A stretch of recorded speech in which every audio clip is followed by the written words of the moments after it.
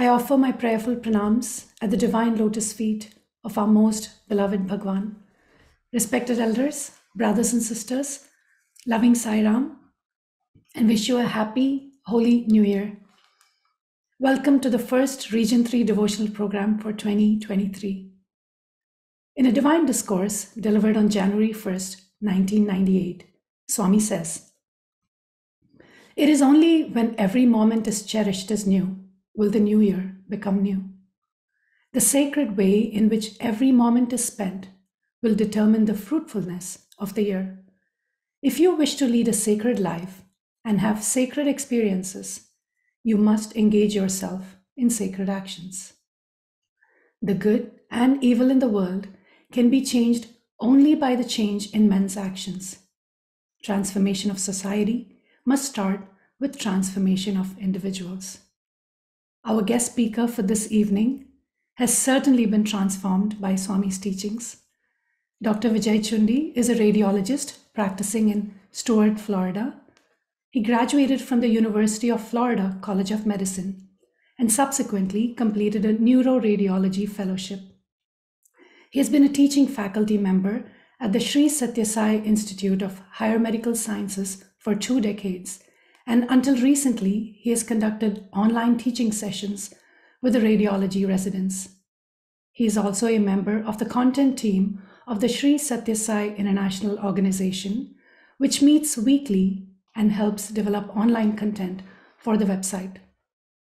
Dr. Chundi, his wife, Dr. Kiran Reddy, and their families have had many interactions with Swami, who has guided them in their lives.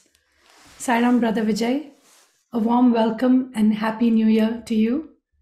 It is a pleasure to have you with us on this New Year's Day. Let us start today's conversation at the very beginning.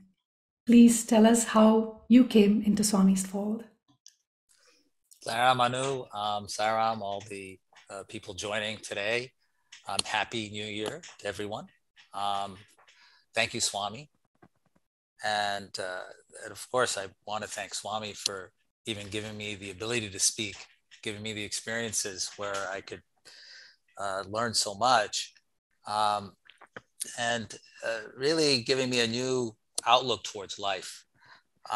So the question is really a question, I think, to anybody who's come into the spiritual way of thinking, and that is, how did you come to that? How did you meet Swami? And to me, that's really thinking about spirituality. So Swami actually came into my life through my marriage, or at least the introduction to my wife's family the year before, and then subsequently my meeting Swami when he actually conducted our marriage in Whitefield in 1995, the summer of 1995. That is only upon reflection, really, because at the time I was very ignorant of all of the incredible blessings that were coming to my life at this time, and for the rest of my life, actually. But this meeting of Swami was something that I totally, before that time, took for granted. I didn't understand the significance of that at the time. And prior to that time, I was actually more interested in my academic pursuits. And then I finally got to the stage where my family was nudging me on to move on with life. And you've basically finished your medical training. And so this was 1994. So I'm about almost 30 years of age, 29 years of age. And it was in Michigan, and was introduced through an uncle, a relative in Southern California, who knew my wife, Karen Reddy's family, who's my father-in-law's Dr. Narendranath Reddy, and that family, and said, so my uncle, who was close to our family since I was a baby, called me and said, "You need to meet this person. She's wonderful. The family is a very spiritual family, but you have to understand, they follow this guru, this spiritual guide in India, and it may seem kind of odd to you, but don't let that taint your decision making." like that was as if there was something wrong with that, because that was my mindset. That he kind of knew me, and we were not an outwardly spiritual, not outwardly spiritual or even outwardly religious family at the time. So I'll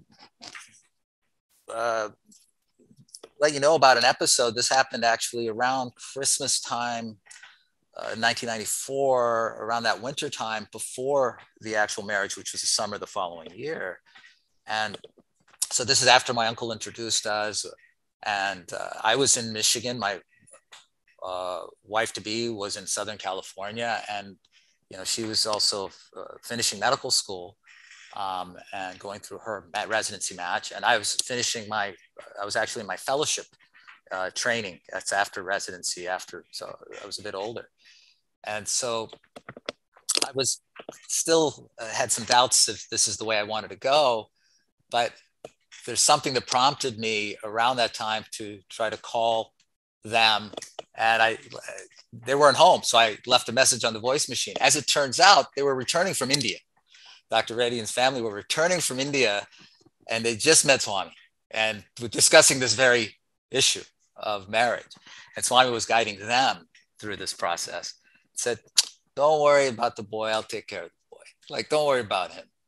You'll take care of him. So as is like in most of our lives, these things with spirituality are very mysterious and happen subliminally, liminally. And we think we know everything in this world. We understand and have grasp of the situation, but in reality, we have very little grasp of what's really happening. So when they came home, they had a message on the answering machine, which fit exactly what Swami had basically told them would happen in India during their interview. And so that was Swami working through them, through me, to get us together. And so the marriage was set for June in Vrindavan, Whitefield, where we then flew my family. And Swami is the ultimate host for, and marriage is like the biggest thing that happens to, at least in our culture, right? In Indian culture, that's the biggest event. So I was so fortunate. Not only was my marriage done at the holiest of places in the presence of Swami, which I was ignorant of really at the time. So I was ignorant of so many things. So Swami kept myself and my family in a cottage right near the mandir where he was, where he stayed, and he provided all of the things we needed. He had students that would take care of our needs and so forth. And there were all these people that came from my father's village and relatives that came. So many people came. He helped to put up them in the local areas. And so this was such a grand event. And so we actually met Swami, the whole family did, a couple of days before the wedding. But I'll skip forward to the actual meeting of myself and Darshan. And to me, this was all very unusual. I'd never been to an ashram. I'd never seen all these people in India. And this is the most unusual of sights. Because India, to me, when I ever visit India, part of the kind of delight, but fear and all of these other emotions we get when we go to India is this massive people and chaos and confusion. But when I was in the ashram, it was absolutely the opposite. There was organization, discipline, and quiet. I thoroughly enjoyed it, the peace. So my father-in-law was seated next to me, and my first meeting of Swami was at Darshan. Swami came by and we stood up. My father-in-law introduced me to Swami. And so what do? Like the ignorant person I am at the time, I put out my hand and it said, "Nice to meet you, Swami." So there I am, I'm shaking hands with, and Swami put out his hand. So and he shook hands with me. And I thought my father-in-law was going to drop down, passing out from like just shock. But I never felt anything but accepted by Swami. And that's the point of the story, is not to point out that I was not only ignorant, but maybe a little arrogant about reaching out and shaking hands with Swami, but the acceptance of Swami for me and the feeling I had is what I took from my meeting with Swami. It was not this feeling of, here is God incarnate. No, that was not my mindset of thinking I was going to meet God incarnate. I didn't have that feeling, but I had the feeling of real wonderful peace and acceptance. And I really love the place. So Swami asked, how do you like it here? That was the question he asked me. How do you like it here? And I said, I find it very peaceful here, Swami. So, and he was just so gracious to everybody. And during the wedding, actually, that was quite an event. We were on the stage, and Anu knows, I think Anu actually was there at the wedding. And a few people here on this call, Nilesh Patel, Neelam, were there as well. And so there are all these people and Swami's explaining the actual wedding as it's going on. And I'm on stage and it's hot and sweltering, and the pujari was doing all this stuff. And Swami came up and did the final ceremonies where you walk and, garlanded, and we did all that. So it was absolutely an amazing event for me, which I've come to cherish and realize more and more as I've gone a little more mature and understood the whole concept. I think better understanding of this idea of avatar, Swami, what I really want in spirituality. So that was my meeting, Anu, with Swami at the Vrindavan ashram. What a beautiful way to meet Swami, right? I remember reading in the Shirdi Sai Satcharita that no matter the distance, the devotee will be drawn to Baba. Like he describes there like a sparrow with a thread tied to its feet, and when he pulls, we just come to him, right? And for you, it was through your marriage that Swami drew you to him. And it was beautiful how you described how gracious Swami was and how accepting he was. Not only that he was a perfect host, as Swami says, Rama was even the ideal enemy. Swami was such a perfect host for you. He made you feel comfortable. He asked you, how do you like it here? So beautiful. Thank you so much for sharing that. It can be overwhelming, and I've experienced this too. It can be overwhelming to be face to face with divinity sometimes. And Swami would often say, don't try to understand me. It's a futile exercise. Just experience me. He would say, Anubhavinchu, Anandinchu. Experience me and derive bliss. At what point, when were you convinced of Swami's divinity, and how do you apply that understanding in your daily life? I think I'm still in that process of understanding, like trying to understand divinity and being convinced of divinity. I think are very difficult concepts for my mind and my way of thinking, but it's been a process. And I think, like, for my mother, I think she was so innocent and much more simple. She had this great bhava, great feeling whenever she would listen to MS Subbalakshmi song. To her, that was God, and praying and so forth. So I think it was much easier for, like, my mother. I don't know, because I am who I am. But it was probably easier for me because I didn't have this baggage of searching for gurus before or going from place to place. And I think there was a lead up to this, to answer your question better. There was a lead up to this. There's a preparatory phase, which we cannot understand. It could be lifetimes. Even that, how do we know? Right? I mean, our memory is this life. How do we know? But I think for me, what I do know is I've had wonderful parents as examples.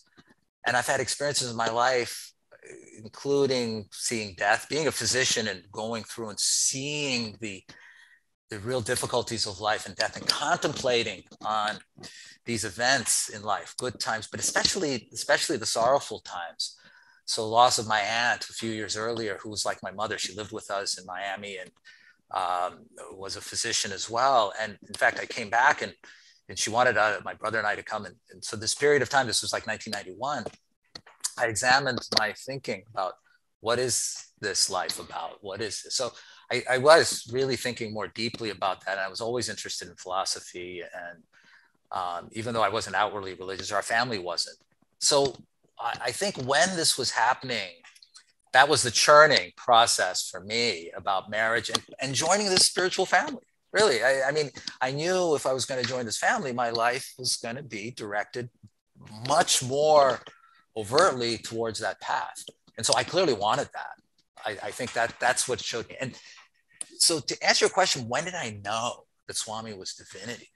I think it's when I started changing my behavior.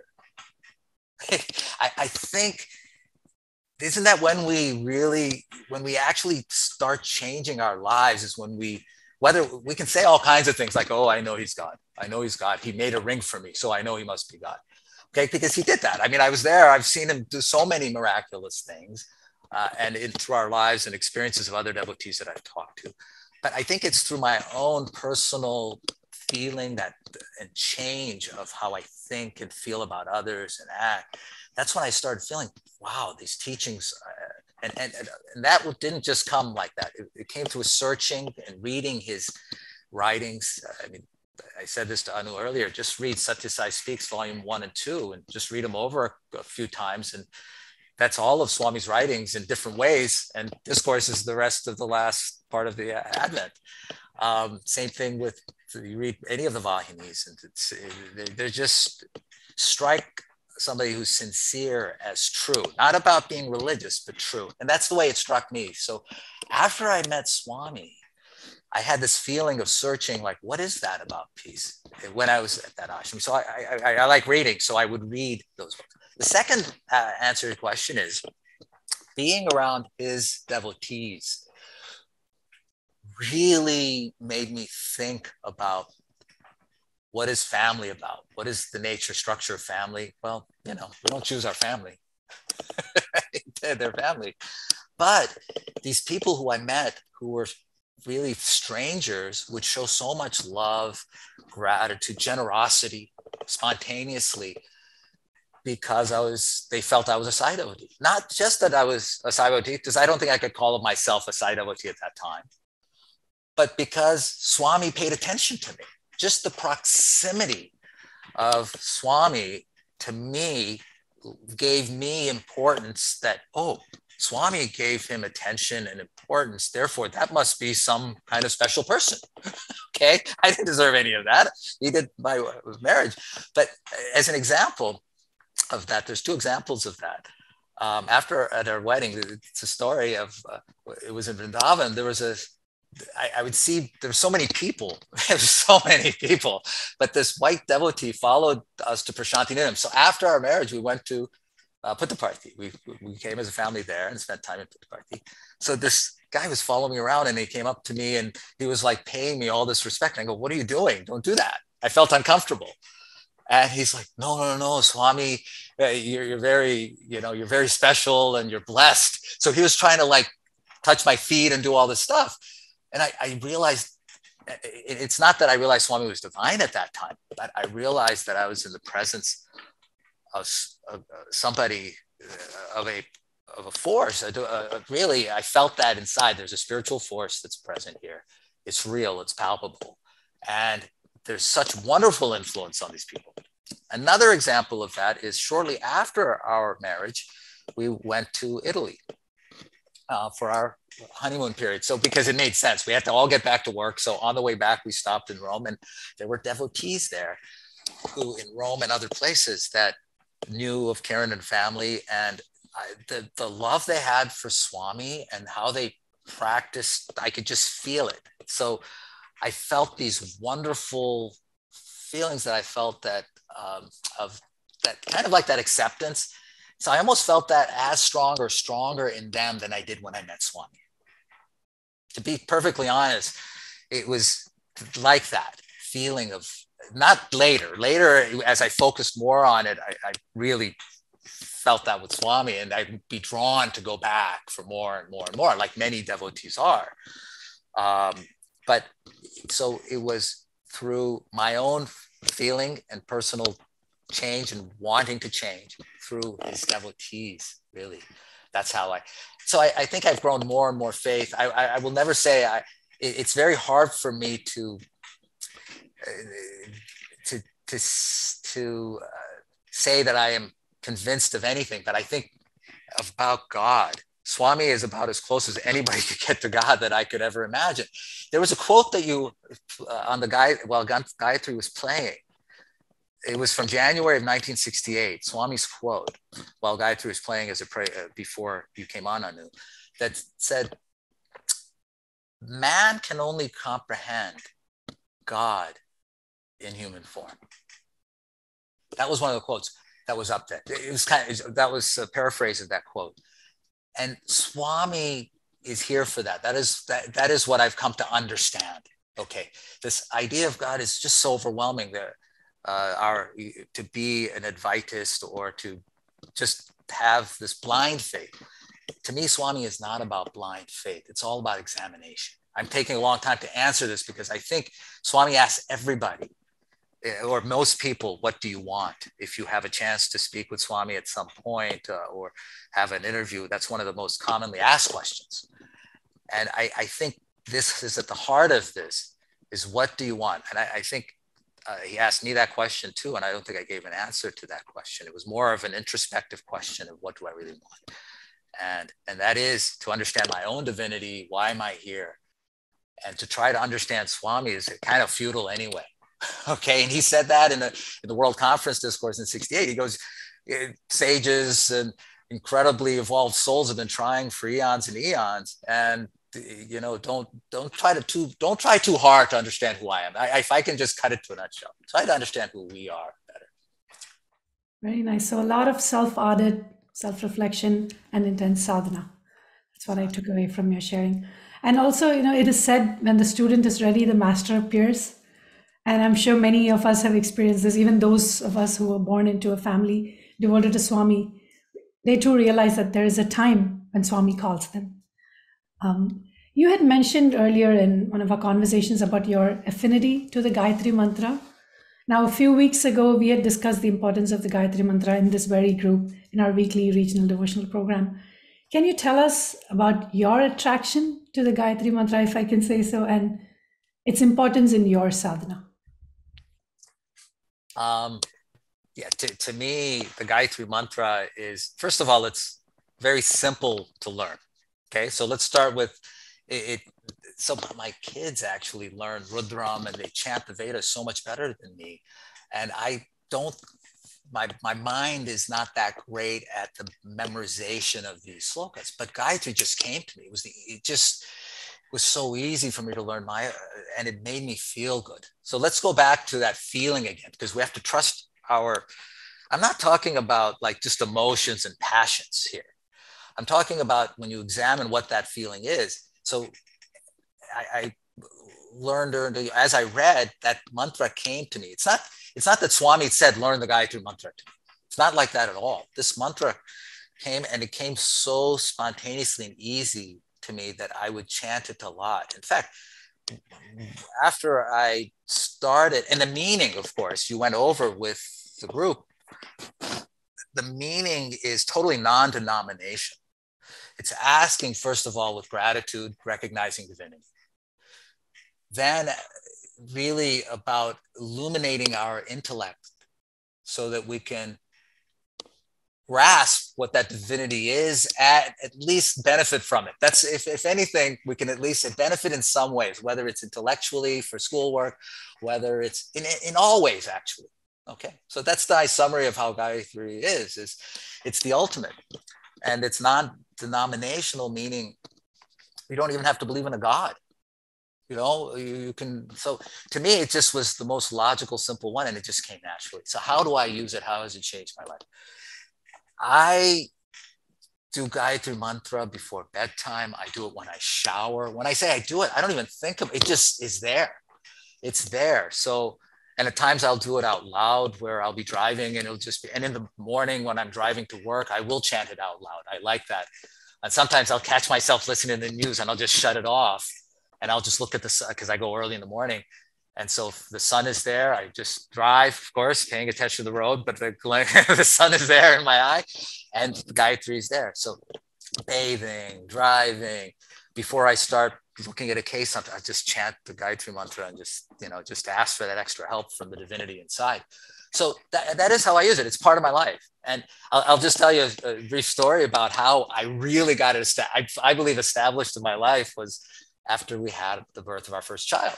So Kishore Sai was born in 1998, and I'm a light sleeper. So I get up, and he's also a very light sleeper. So Kishore and I are light sleepers. So when you get up in the middle of the night, you'd be wanting to be held or whatever, and I just get up and maybe sometimes a bit colicky. So I would be holding on to him, and there comes Gayatri. So I would be with him, and sometimes it'd be an hour, 2 hours. There's more Gayatri mantra chanting, and it became like our thing because I was off at work. And so this was our time together, and it just became ingrained.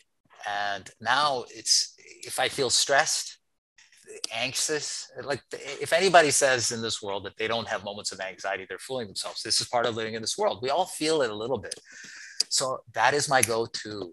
Like it's for many people, it's Om Shri Sai Ram. Sometimes I'll do both. I'll start with Om.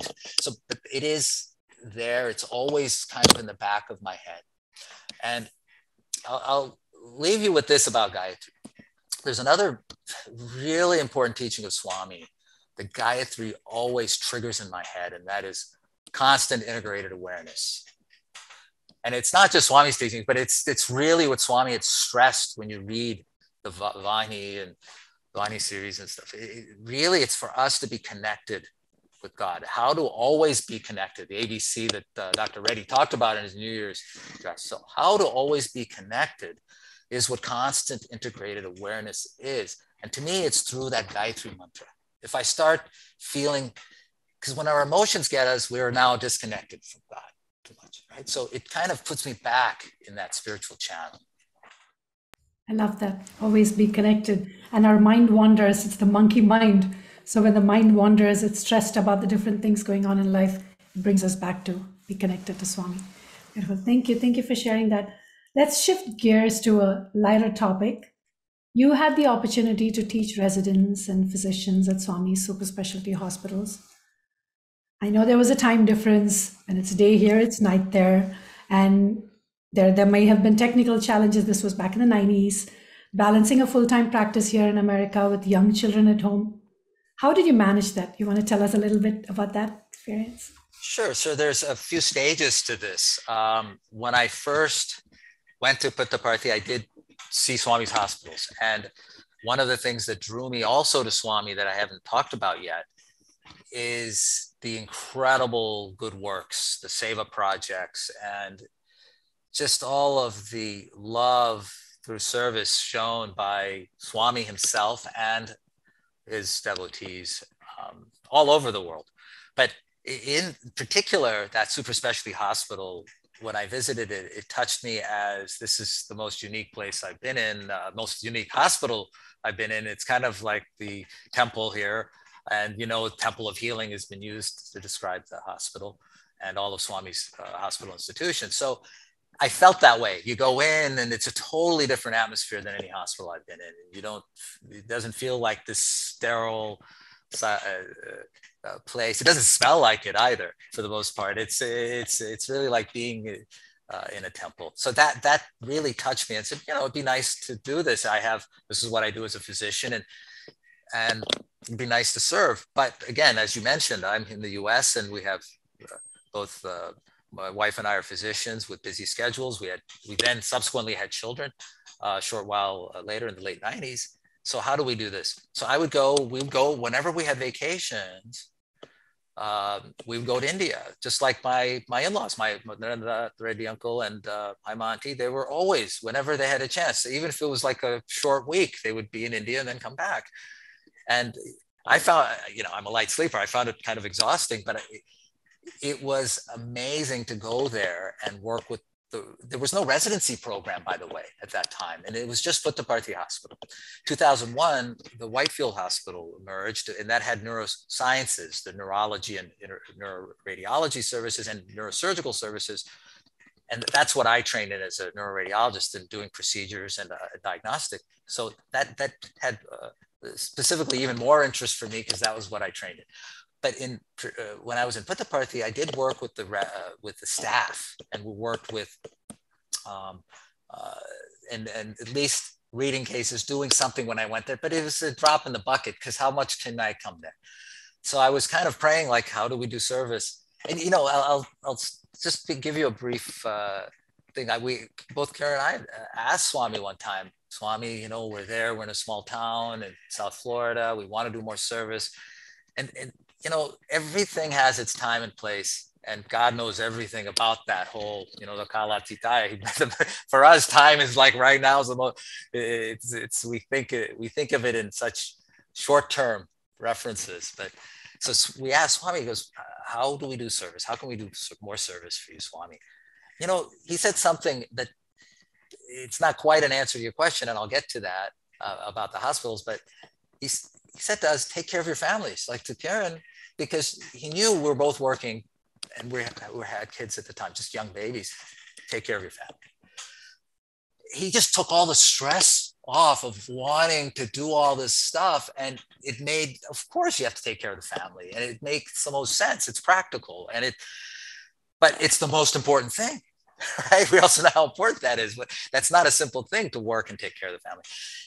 But when the Whitefield Hospital was built in 2001, I would go there and started doing some procedures and training the neuroradiologists. We actually did a coiled an aneurysm, treated a aneurysm of the brain instead of by doing open neurosurgery, which involves more intensive surgical procedure, cutting open the skull and things. We do it by catheters. And we actually did a few of these cases very successfully there. But again, that involved actually going there, and it became, after by the following year, it was not going to be something that was going to be done too much. It was not really that practical for that atmosphere and that situation there. So this was around 2002, and I was in the interview room with Swami with my father-in-law was also there. We were there, and this came up about the hospital, and I said, Swami, I want to do more of these procedures because that's what I wanted. Okay, it's not necessarily what was needed more, but this is what I wanted. This is what my skills were in. So I asked Swami, how can I do more here? And Swami basically said, teach. So I didn't know what that meant. Like teach, yes, I know what teaching means, but how? I'm over there. So as it turns out, over the course of the next few years, so through 2006, 2007, a residency began. That is training the doctors that would come. We would train doctors to be radiologists at the hospitals. So they really needed teaching. So we started online classes, and despite the difficulties of early internet access in Puttaparthi and in Whitefield, we moved forward to the point where we were having 3 or 4 residents graduate each year, and with 100% pass rate in the DNBs, which is the national exam for graduates in radiology. So the teaching happened regularly after a period of several years after he said teach. When I was like, okay, we'll try to teach. I'll keep going down there as much as I can. But it turns out you have to be patient sometimes when Swami says stuff, actually almost all the time. Because we don't know what the time frame may be. But if you have that desire to want to do the service or want to do something good, his sankalpa will be there, that will of getting it done. It just somehow happens.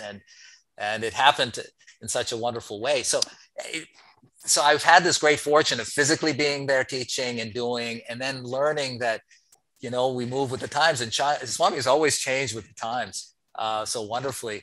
So then I was able to do it while still working here. And, of course, it's early in the morning, as Anu had said, it's like 6 a.m. my time, and you have to prepare. But the residents, I like New Year's, I got all these New Year's greetings today. I'm like, okay, that's Garish, that's Aparna, that's this. So these are all like my former residents. So I have a whole other life of being a teacher with residents, graduates, and so forth. So it's been a wonderful boon for me and keeping me constantly up to date on things and on top of stuff. So that is a wonderful boon Swami gave me, of being able to teach and participate in his medical institutions in the way that I could participate.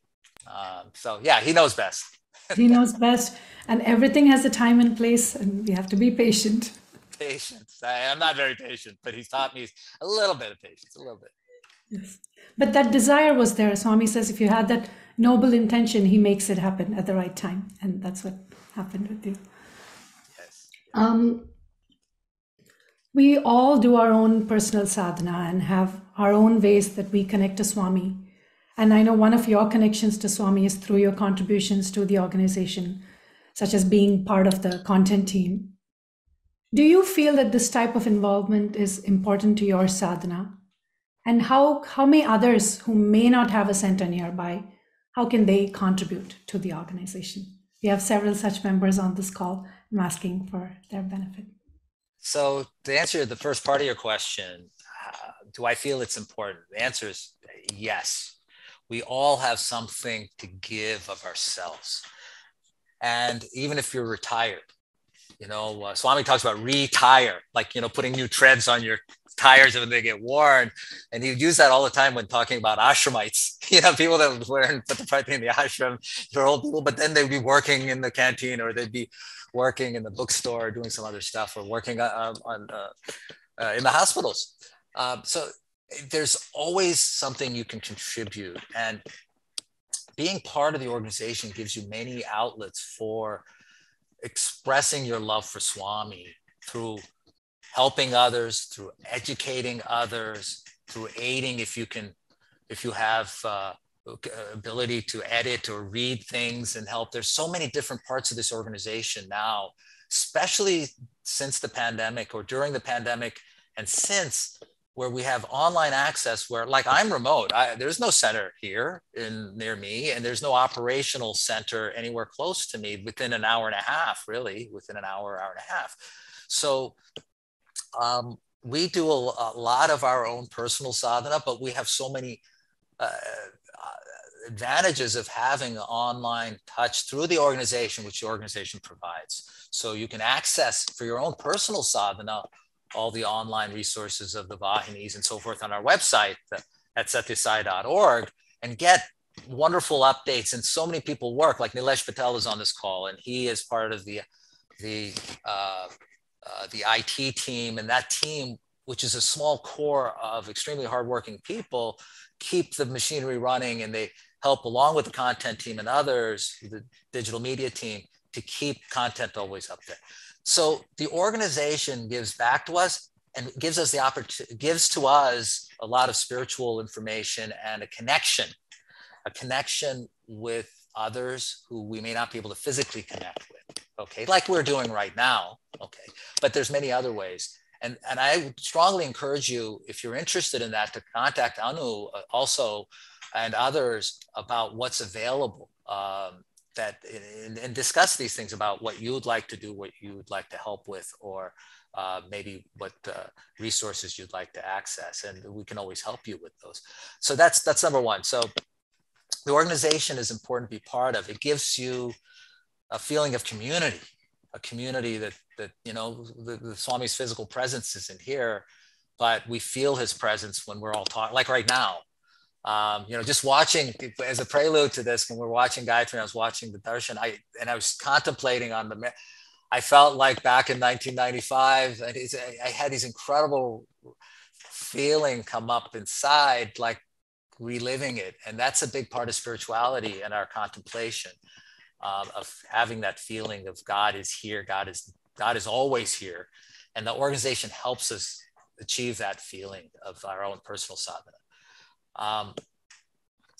As far as the second part of your question was, what was the second part of your question again? I've just finished the first part. How can others who don't have a center nearby, how can they contribute? That was it. And you kind of addressed that already. Yes. So you can always reach out if you're not sure how you can contribute, because we need talents of many people to make the organization stronger. Thank you. I once heard when Swami was in a Trai session, an informal session with just a few devotees. He once asked them, what is the rarest phenomenon? And they would try to guess, and then they gave up at some point. And Swami said, it's rare to be a contemporary of an avatar. And then he said, it's even rarer to know the avatar. Even rarer it is to love the avatar. But rarest phenomenon, he said, is to have an opportunity to serve the avatar. And Swami has given us all of these various ways we can contribute as an SSC teacher, as a coordinator at your center, or like you said, all of those different ways they can contribute. So let's make the best of these opportunities that Swami is giving us to earn punyam. We have a few more minutes. I'm sure I will get a message later and say you should have asked him to share more personal experiences. Is there one that comes to your mind as the most cherished? It's very hard to pick when I get asked this question. It's very difficult to pick one. Can you think of one or two interactions that were very sweet that maybe talk about Swami's humor, anything that comes to your mind? I think Swami, yeah, just incredible sense of humor and presence.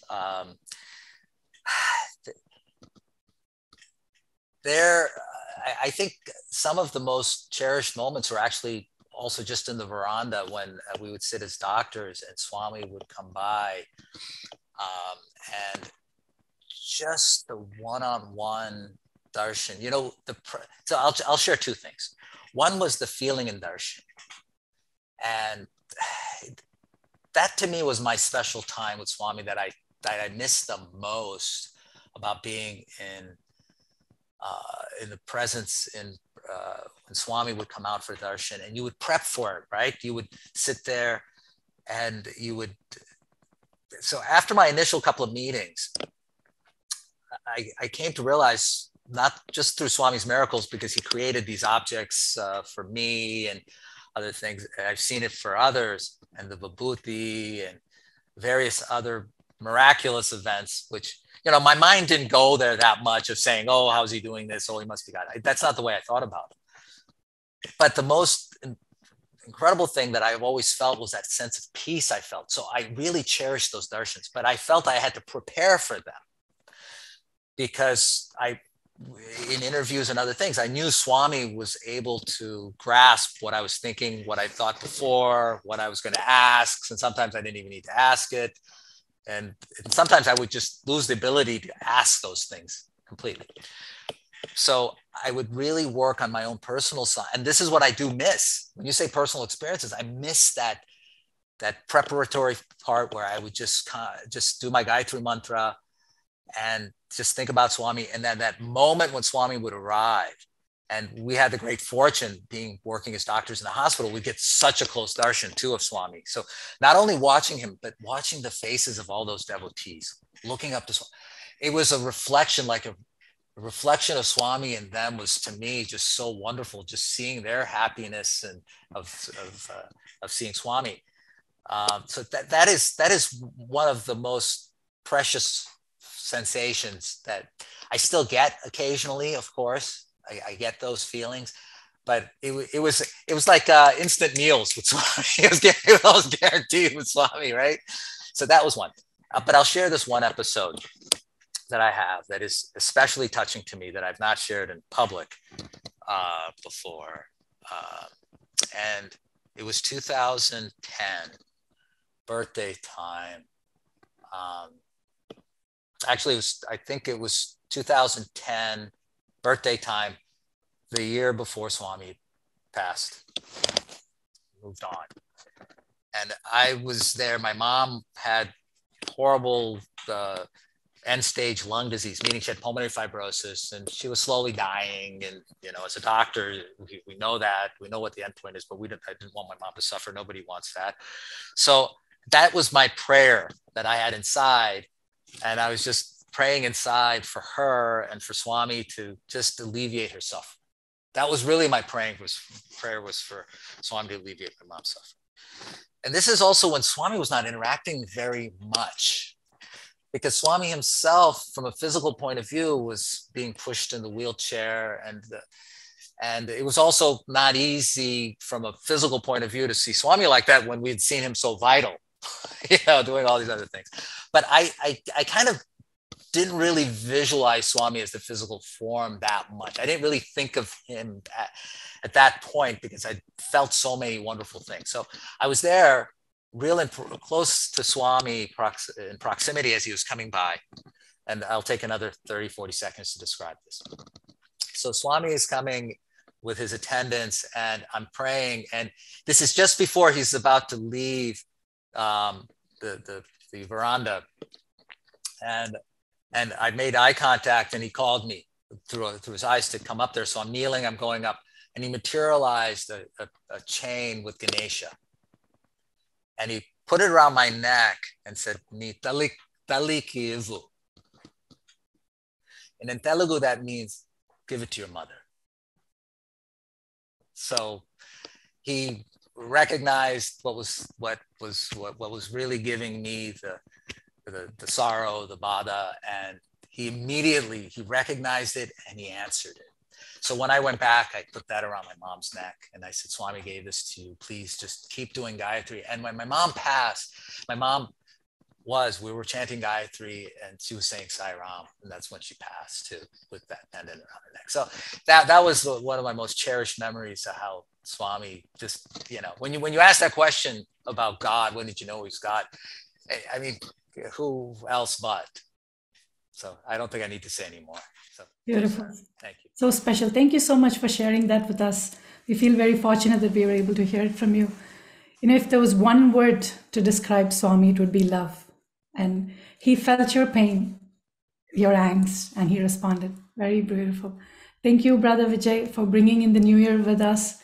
You've given us a lot to listen, to contemplate, and to practice, as Swami would say, Shravanam, Mananam, Nididhyasanam. We hope to have you again very soon. And as we reflect on what you've shared with us today, let's end this segment with Swami's words, which will be followed by a few bhajans and arati. In a divine discourse delivered on January 1st, 1988, Swami said, "On this New Year's Day, I wish you all every happiness and prosperity. The ancients used to bless those who come to them with long life of 100 years and good health. They wish the people long life so that they may lead worthy lives, lead a long life, happy life, peaceful life, loving life, and divine life. Redeem your lives by practicing divine love."